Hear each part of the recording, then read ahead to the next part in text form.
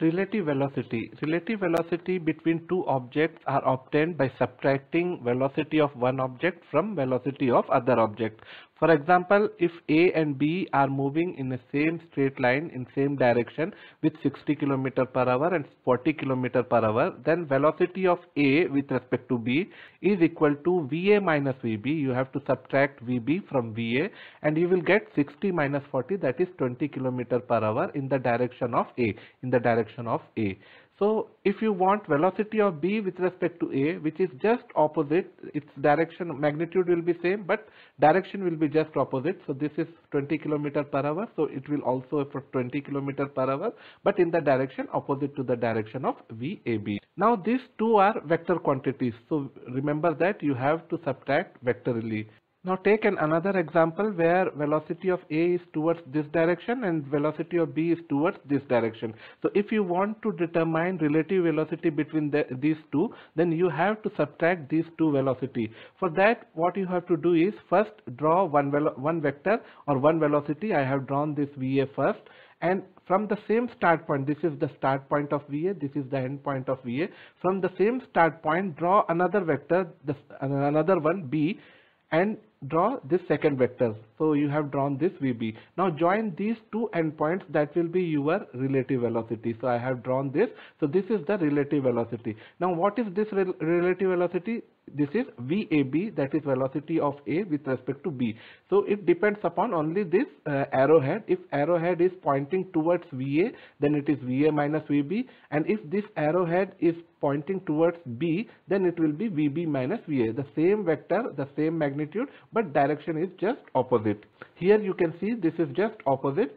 Here arrowhead is towards B, so this is VBA, which is equal to minus VAB, VB minus VA. Now sometimes we come across resultant velocity, or resultant vector. How can we determine resultant of these two vectors or two velocities? This is one vector, this is another vector. To determine resultant of these two vectors, you have to draw vectors. First one vector in the same direction and same magnitude with some scale, and from the end point of this vector. Previously we have drawn from the same start point, but now we have to draw from the end point of one vector. So from the end point of A, I will draw this B vector. So draw this B vector, which is from the end point of first vector. Now join first point, start point of A to the end point of B, that will be the resultant vector. So this is my resultant vector, which is joining start point of first vector to the end point of second vector. So this is the A plus B. So this is your A plus B. Now here I have drawn A first and then B, but you can draw B first and then A. For example, here I have drawn B first and then A. So from the end point of B, I have drawn A. Now join start point of B to end point of A, you will get resultant vector, same resultant vector A plus B, which is towards this direction. Here I am taking an example where resultant velocity need to be calculated. A man can swim with a speed of 4 km per hour in still water. How long does he take to cross the river 1 km wide if the river flows steadily at 3 km per hour and he makes his strokes normal to the river current? Now a man can swim with 4 km per hour and he is trying to swim in perpendicular direction. He is starting from A and trying to reach at B, but because of velocity of river he cannot reach B. He will reach somewhere here. That point we have to calculate where he will be reaching, and this can be calculated by calculating the resultant velocity of these two, that is velocity of man and velocity of river. Now we know how to determine resultant velocity. We draw first vector, this is 4 km per hour, and from the end of the first vector we draw another vector, second vector. So this is velocity of river. Now join initial point of first vector to the last point of second vector. This will be the resultant. So this is my resultant. You can see this is my resultant V. Now this V can be calculated from this right angle triangle. You can see that this is a right angle triangle. You can apply Pythagoras theorem, that is root over 4 square plus 3 square will be my V. Man is trying to swim from A to B, but he will move in this direction only, that is resultant velocity direction, and he will reach to some point C along this direction somewhere here. Now this distance BC or AC can be calculated from these two triangles. This is one triangle and this one is another triangle. So these are two similar triangles.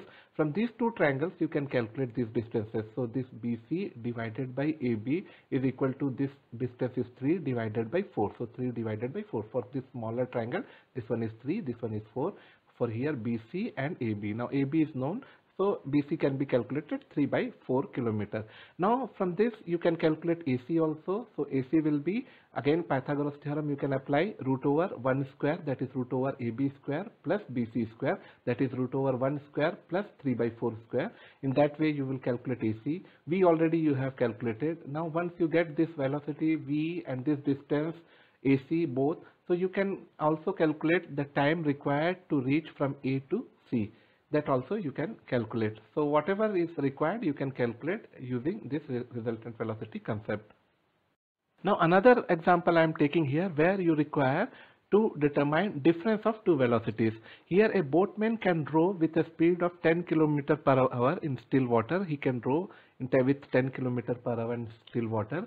If the river flows steadily at 5 km per hour, river is flowing steadily with 5 km per hour, in which direction should the boatman row to reach a point on the other bank directly opposite to the point from where he started? Now we require a velocity, now final velocity V in such a way that if he starts from A, he should reach B just opposite corner of the other bank. So in that way this V is the final velocity or resultant velocity. So we know that V is equal to VB plus VR. So if you want VB, the direction of VB, direction of boat in which it is rowing, VB can be calculated using VB is equal to V minus VR. So here you have to subtract, that is relative velocity between these two we have to determine. Now this can be determined by first drawing one velocity VR, just draw this velocity VR using some scale. So I am using some scale, and with that scale I have drawn this 5 km per hour. You can draw this as 5 centimeter by taking scale of 1 km per hour is equal to 1 centimeter in that way, or any scale you can take and draw one velocity 5 km per hour. Now you can draw final velocity this V, which should be drawn from the start point of this river velocity only. From start point I have drawn this V, so draw this V, but you don't know magnitude of this V, so I have drawn just any length V, and after that now this VB, now joining this point with this end point of V, we will get this 10 km per hour. So what you have to do is from this point draw an arc of length 10 km per hour. Whatever scale you have used, using that scale you have to take 10 km per hour and take center of this the center of arc as this and draw an arc. So I have drawn this arc. So this is my final velocity, final point of the V. In this way we have obtained this final velocity V. I have reduced this, so this is my final velocity. Now join these two, you will get VB. So this is my VB. So V minus VR. So this velocity is representing V minus VR. So I have written here VB is equal to V minus VR, 10 km per hour, which is given. Now what you require is, you require direction of this velocity. So this direction you can obtain, this angle is theta. From this right angle triangle, this is hypotenuse, this is adjacent. So cos theta is equal to 5 divided by 10. From that theta you can calculate as 60 degree. So you can see that if both row in this direction at 60 degree from this horizontal, then only that boat will reach to B. Thank you for watching this video.